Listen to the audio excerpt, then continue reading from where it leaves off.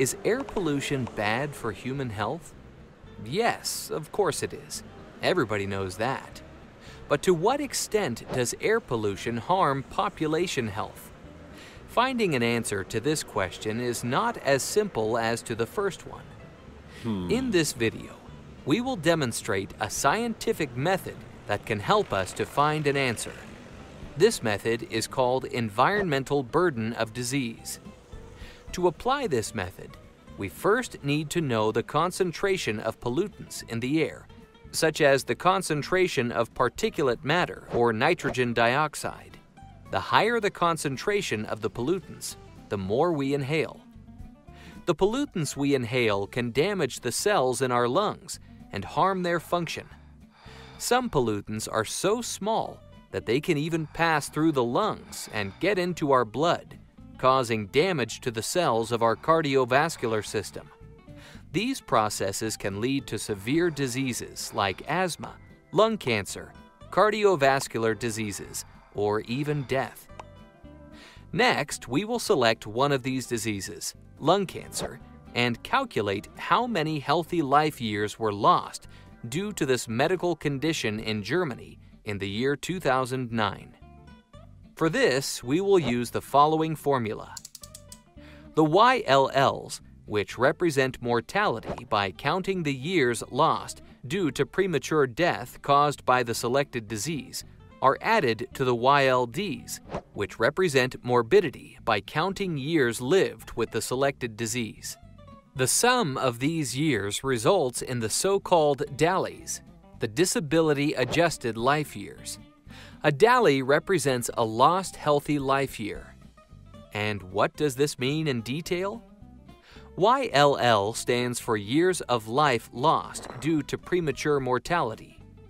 These are the years lost if a person dies before reaching an average life expectancy. For a person living in Germany, the life expectancy is on average 81 years. If a person dies due to lung cancer before reaching this age, for example at age 50, she or he loses 31 life years. The YLLs are estimated for all deceased people at a certain age. So if 400 people die at the age of 50 due to lung cancer, we multiply 400 people by 31 years, which results in 12,400 life years lost. Then, at the age of 51, 415 people die from lung cancer, resulting in 12,450 YLLs. We repeat this calculation for all people who died in 2009 due to lung cancer, and finally add these values up. For Germany, this adds up to about 649,300 life years lost due to lung cancer. These are the YLLs. Let's go back to the formula and look at the second part of the DALYs, the YLDs. These stand for years lived with disability. As we do not live in full health throughout our entire lives, the YLDs represent the years lived with health restrictions. Let's see how to calculate the YLDs. First, we need to know how many people suffered from lung cancer in the year 2009. In Germany, this were 30,662 people. Unlike mortality, the years lived with a disease are not counted as a full loss of life years. Diseases vary in their impact on health. Therefore, the years lived with a disease are multiplied with a factor that represents the severity of that disease.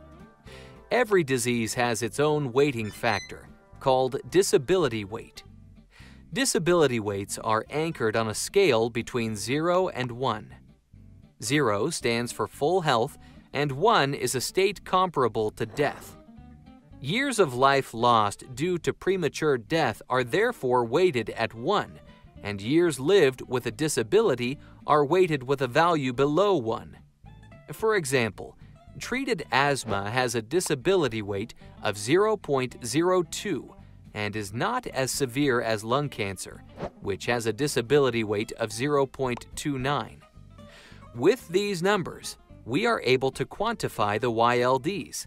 the number of people suffering from lung cancer in Germany in 2009, 30,662, is multiplied by the disability weight for lung cancer, 0.29, resulting in about 8,900 YLDs.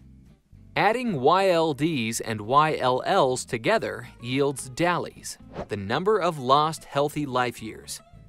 This means that in Germany, nearly 658,200 life years were lost in 2009 due to lung cancer. But not all of these DALYs are attributable to air pollution. We know that smoking and asbestos can cause lung cancer. There are also further currently unknown causes of lung cancer. In order to find the share attributable to air pollution, broad studies across a population are conducted. These assessments are so-called epidemiological studies. In our example, people who are exposed to higher concentrations of the air pollutant particulate matter are compared to people who are exposed to lower concentrations. In these studies, the number of people who develop lung cancer are observed.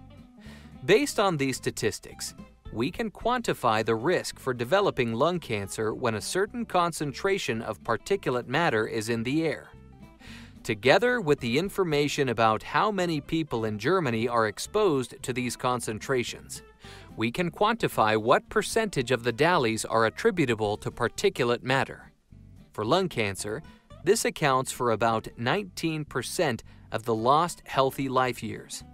This percentage is multiplied with the DALYs estimated for lung cancer, which then shows that in Germany in 2009, 125,100 DALYs were lost due to lung cancer resulting from air pollution.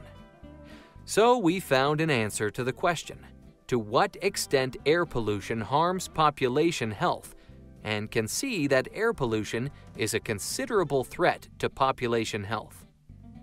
By using this method, not only can the effects of air pollution on health be quantified, the impact of noise or mold can also be quantified and compared to each other.